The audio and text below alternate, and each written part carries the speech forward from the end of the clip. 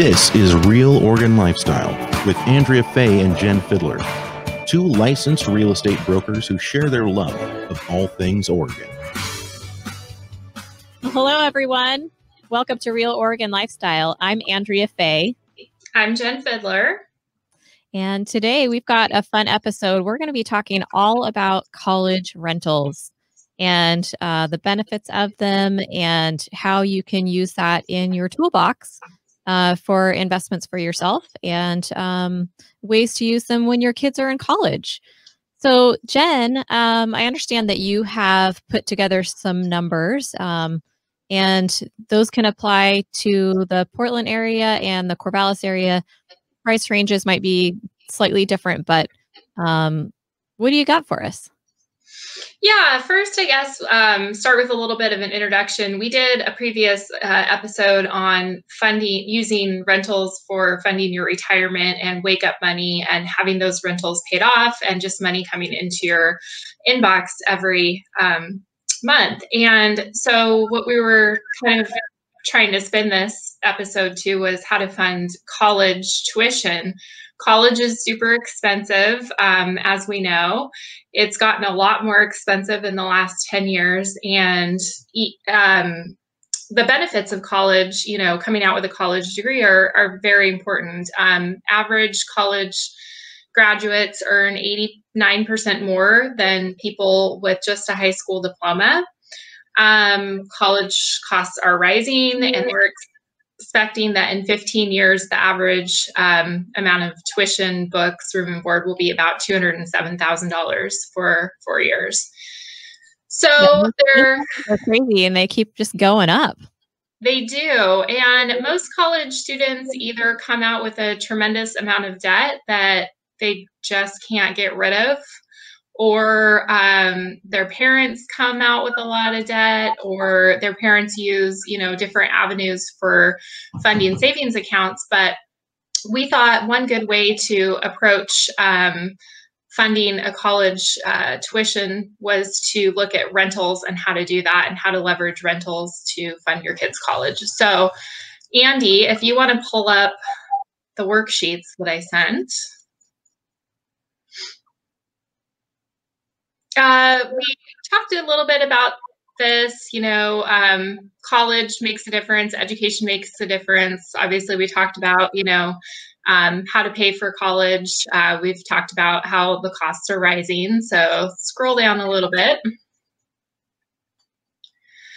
So this particular example is a property that somebody purchased with putting 20% down on a $200,000 rental property. If you look at it just from in terms of equity, in 5 years, that's worth $80,000 in equity. In 10 years, $132,000 in equity. And that's assuming no increase in property value. In the second example, putting 20% down on a $200,000 property, in 10 years at 5% appreciation, you could have $258,000 in equity. So in 10 years, you could potentially pay for 4 years of college with a rental for your kids. Now, the great benefit to that is that you didn't actually save that $258,000. You had somebody else paying the mortgage. So your $40,000, you had somebody else paying the mortgage on that by having it as a rental during that 10-year period, or having your kids rent from you. And there you go. You have college paid for. That, I think, is an excellent plan. And, you know, you might as well work smarter, not harder, right? I mean, that's the whole idea behind this is, you know, your initial investment is not very much, but it's amazing how someone else paying that mortgage will really make a huge difference. And correct me if I'm wrong, you guys, I think I learned this from you a couple episodes ago. If you put 20% down, you don't have mortgage insurance. And so it does for your principal, or your payments go to your principal much more. Yeah, I mean, you just, if you're not paying mortgage insurance, then that's going towards your principal. But, you know, and it depends on the loan program, because on investment property, you might have to put a little bit more down, and it's going to be 20 to 25% depending on the loan program. So yeah, it just financially, it makes just a ton of sense, and you don't have to do anything really. Yeah, you do need to make sure you can manage those rentals, but you can also have a property manager doing that as well. Absolutely.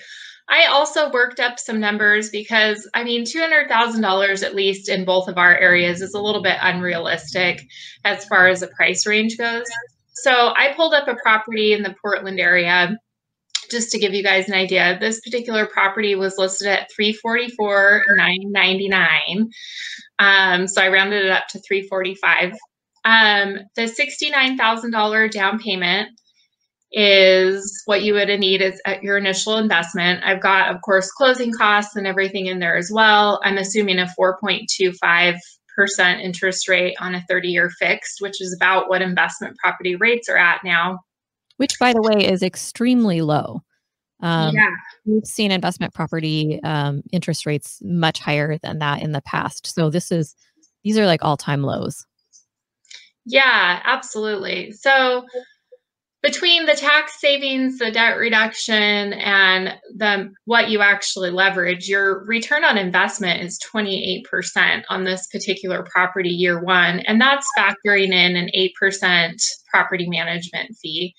So obviously, the longer you own that particular rental, the more cash flow you're going to have per month. But for the purposes of saving for a rental or for saving for college tuition for your kids, it actually doesn't really matter what your cash flow is as long as it's close to cash flowing, because what you're banking on is the equity and being able to sell that property or 1031 exchange it later in the future or do something with it to help them pay for that college tuition. Yeah, absolutely. I would like to scroll to the next page and see what that looks like.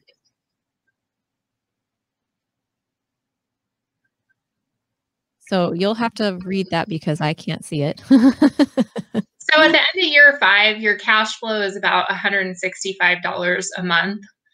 So essentially, that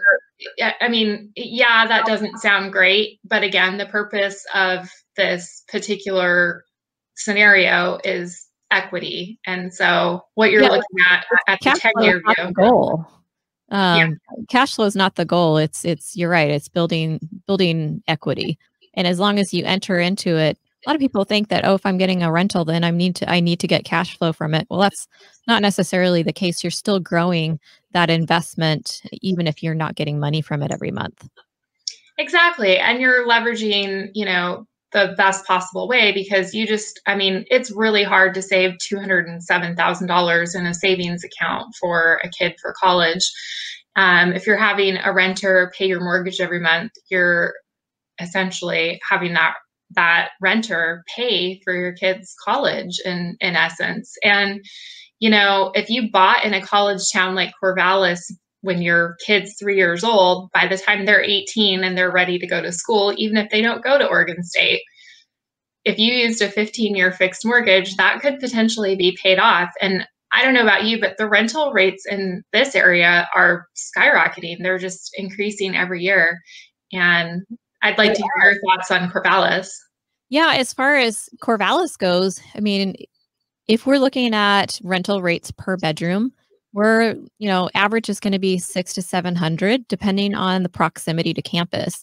And the closer that house is to campus, say if it's within walking distance, then it's going to be valued a little bit more because parents want to see that their kids don't have to, drive very far or have to look for parking to actually get to their classes. And so the closer to campus is more valuable.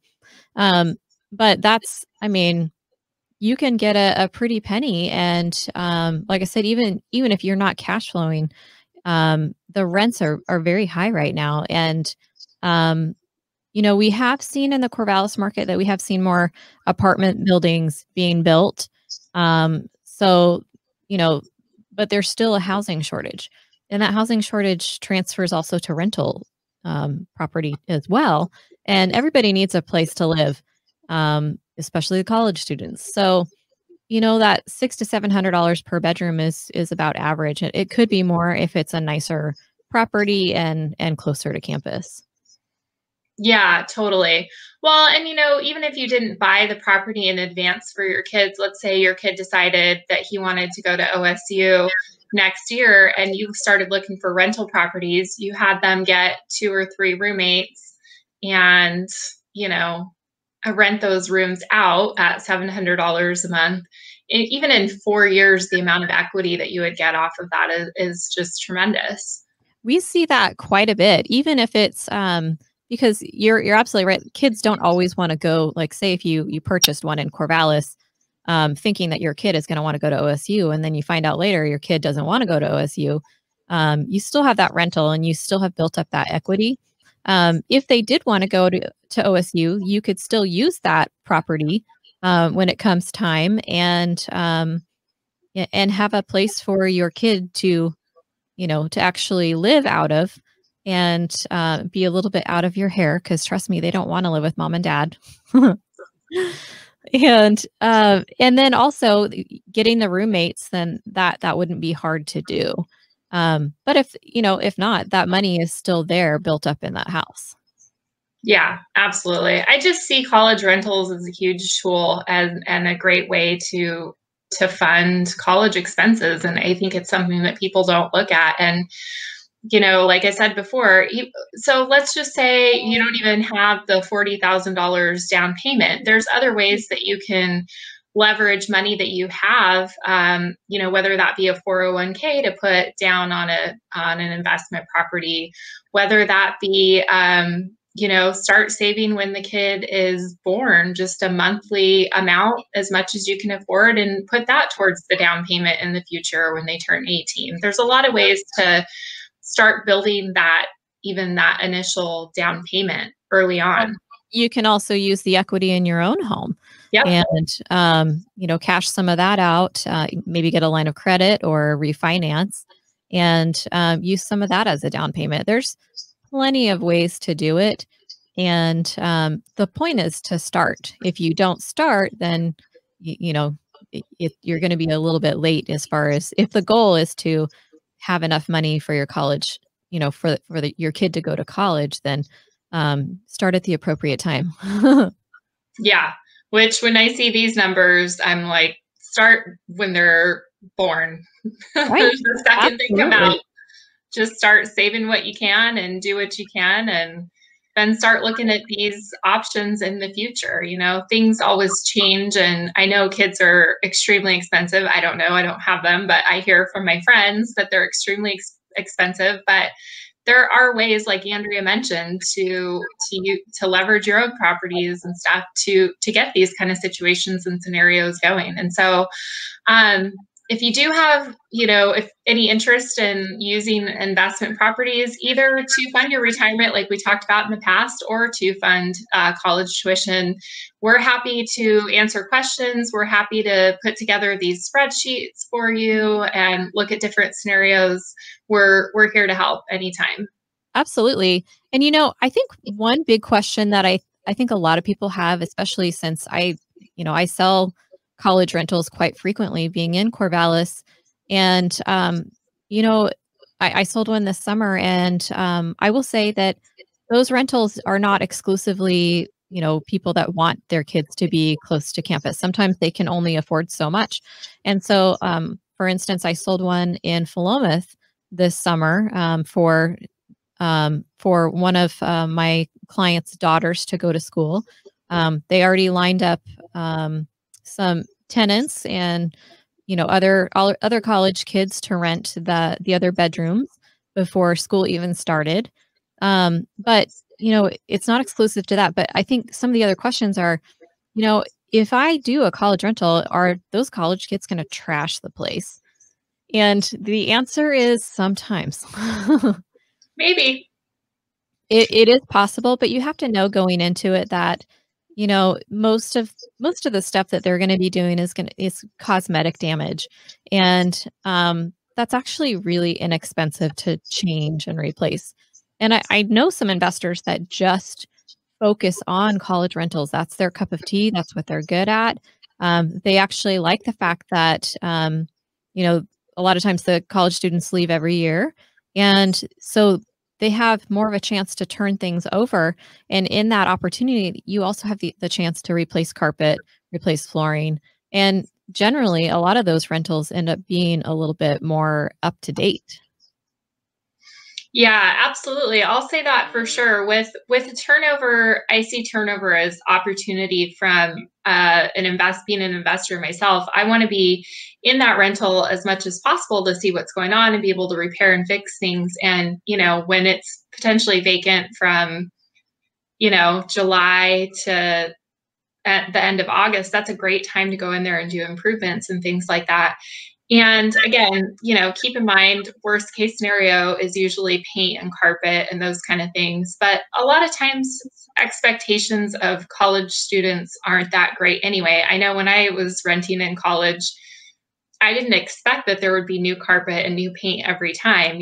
There's you don't obviously want to have a slum, but you can also get away with a little bit more because college students aren't expecting brand new. That is so true. There are some, like each town has different regulations as far as what meets code and things like that. And we do find that there are some there are college kids that will rent a house, and maybe there is one room in the house that's not considered a bedroom, but they end up using it as a bedroom. Um, that's one of those things that probably not legal, but the landlord a lot of times doesn't know how the students are using those rooms. So it's something to just watch for and just make sure, as a landlord, that you let people know that, no, this is indeed not a bedroom. This is an office or whatever it may be. But we do see it quite a bit. And especially since there is a housing shortage, college kids, they get creative. They do. They get creative. Not always in a safe way either. Yeah. Personally, I don't think it would scare me to have a college rental. I mean, I've looked back on, what I was doing in college. And again, yeah, we spilled some stuff on the carpet and things like that. But I mean, for the most part, most people are pretty respectful. And, they don't, even college kids don't want to live in a dump. No, they don't. And, a lot of times it's just a cleaning thing. And it may not even be that they had a big party and there was damage just due to parties. It may just be, these kids are learning how to clean up after themselves. Their parents have done it all their lives. And all of a sudden they need to learn how to use a broom. And so it's a new experience for everybody involved. And, when it comes to selling them, it is still possible to sell college rentals with the college students in the home. That a lot of times is a myth that can't be done very well. It can. And a lot of times, the parents are the ones that are instructing the kids, like, you better have that house clean before your first showing. Yeah, absolutely. I think, we kind of talked about all of the different objections that people have and everything. Yeah, there's pros and cons and there's things that you just need to know going into it. But even if you didn't want to buy in a college town, let's just say you wanted to buy a rental in a different state and then sell it in 15 years when you have equity, that could be a way to fund you don't have to rent to college kids, Oh, absolutely. Yeah. And I mean, a property manager is also going to be really helpful in making sure that you have a renter that's going to be paying and that's going to be a decent renter. We really do rely on those property managers, and we have a lot of changing laws in Oregon, at least as of the last couple of years, and those property managers really know their stuff, and they really are worth their weight in gold. Absolutely. I think, moral of the story on both our Wake Up Money one and this one is always hire a good property manager. It's definitely worth it. I definitely think so. And at least the people that I have, in transactions, my folks bought a duplex a couple months ago. and the previous owners did not use a property manager. And I could just tell by the way some of the records were kept, and the way some of the things were handled, that they didn't use a property manager at all. And just from my standpoint, just watching and seeing how that went, I could tell that they were quite vulnerable to, just for the fact that they were not doing things. It wasn't that they weren't ethical, it was that they just weren't doing things the way they should nowadays. Yeah, absolutely. And property managers stay up on rents too. I had a client who we were trying to sell an investment property that she had and looking at all the options. And just based on the amount of money that she was getting per month for rent, we just couldn't make the numbers work to sell it, as a good investment. And so property managers will help you keep up your rents so that you have a marketable property when you go to sell it, and that rents are where they need to be. That brings up a good point. I had one time where it was a college rental, and the owners had gotten a suggestion as far as what rents should be, but they hadn't actually changed the rents yet. And this was last year, but they needed to sell the property. Their college student was graduating, and it was time to move on. And anyway, I will say that there were questions about whether or not that property really was valuable. We still got the price that we wanted, but there were questions about it because at the time, even though we were being told it could rent for a certain amount, because we didn't have the records showing that it could rent for that amount, people questioned it for sure. Yeah, absolutely. Records are very, very important. And again, property managers, they're awesome. Yeah, definitely. And I like your idea. I mean, even though we love Oregon, there are options in other cities and states to start those investments.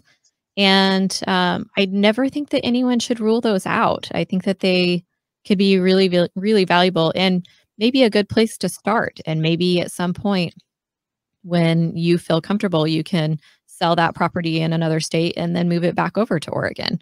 Um, you know, Price ranges are quite a bit different across the country, and that could be a good way to just start. Yeah, absolutely. I've looked at investing in other states, and one thing that I always take into account is what major corporations are there, what are coming in, what the employment situation looks like. Is it, a lot of short-term workers? Is it long-term? And kind of taking all of those things into consideration. And one place that I had looked at, property values, you could easily get a rental for $200,000 that was really nice, and rental rates were still pretty good. And for my particular situation, I didn't really care if it cash flowed. I was just kind of hoping that in the future it would be paid off. And it did cash flow really well, actually, when I was looking at the numbers. So it's worth, that's the other thing we can help you with, is we know a lot of agents around the country just from being in networking groups and coaching groups and things like that. We're always happy to help hook you up with agents in other areas for, investment properties or primaries as well. We know people all over the nation, actually. We know people. Well, and it's one of those things where, your agent that you work with is really a team member, and we're all working as a team to make this happen and help you accomplish your goals. Sometimes the route that you take may not be necessarily what you think it needs to be, and it doesn't necessarily have to be the conventional route that everybody else takes when it comes to rental property. So, get creative. It's just about starting. And if you can start, that's the most important part. So yeah, I love helping people with these situations and figuring out kind of complicated situations and how to make things work and get people to be creative and think about stuff outside of the box. I just think that real estate is a great way to build your financial future. And I get really excited about these situations, and I get really excited when I hear what people are doing. So, I've helped people build rental portfolios, and I love it. Everything from Airbnbs to retirement vehicles to paying for college. It's a lot of fun seeing when you start showing people what real estate can do for you that no other type of investment can do. Oh yeah, you can't get a return on investment like you can with real estate. You just can't. It's not out there, and in the stock market, that goes up and down quite frequently. And if I don't know the stock market quite as well as some people do, and so for me, I don't feel comfortable putting my money in it as much. And but real estate, I know so much better. And even people always have these questions. Well, what happens if the market tanks or whatever? You know what? You still have someone paying that mortgage, and usually, we don't have those huge spikes in a university town. We might see a little bit of a drop, but not crazy. The university seems to shelter a lot of the pricing. And so we don't really see that huge fluctuation in a college town. Yeah. And ultimately, rents don't usually go down even in a recession. And one thing to think about with real estate, a lot of the strategies that we talk about are long-term strategies. Short-term investments, flips, things like that, that's a totally different type of investing and strategy that we can talk about at some point in the future. But a lot of these are meant to be long-term strategies. I'm just not a huge fan of looking at real estate as a quick flip type of thing. Their flips they're hard to make a lot of money on. I like the idea of keeping real estate long term. Yeah, I'm with you on that. Our market really does not support a good flipping market. Most of the house flippers, if you know them, and my family has flipped a lot of houses, so we have a ton of experience with it. But we're not out really seeing. There's no such thing as a good deal right now. It's just, you might find something that might be a little bit cheaper if it's off market. But it's really tough to find. And the idea of flipping a house, you're just not going to make the money that people think that you are. HGTV, we love them and we hate them, has done a great job of making it look fashionable and making it look like it's easy. But in reality, it's just not. It's not a good market for flipping. Yeah. And it could be in other states, that's again where we go back to our team of people we know around the nation. There could be great markets for flipping right now that we're unaware of. So, just not here. Just not here. Well, I think that's all we have time for today. Thank you all for joining us, and catch us on Instagram, Facebook, and realoregonlifestyle.com. Thank you.